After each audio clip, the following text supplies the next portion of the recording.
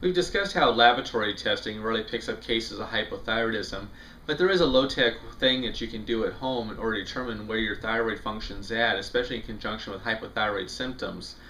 What you want to do is you want to get a glass thermometer. I really don't trust digital thermometers for this because a lot of them don't go below 97. So you want to get a glass thermometer and you have it ready laying beside your bed. When you first wake up in the morning, before you get up, walk around or anything, while you're still laying there, you want to grab the thermometer, you want to stick it under your arm, basically put it under your armpit, hold your arm against your body. Lay there for about 5 to 10 minutes, then you check the temperature and you write it down. You want to do this every single morning for at least a week. Then you average out the temperatures. This is called basal body temperature. And what you're looking for is your average body temperature should be running 97.6 or higher. If you're running below that, it can indicate hypothyroidism, especially in conjunction with hypothyroid symptoms. These can include hair loss, weight gain, cold intolerance, fatigue, dry hair, dry skin, constipation, mental fogginess.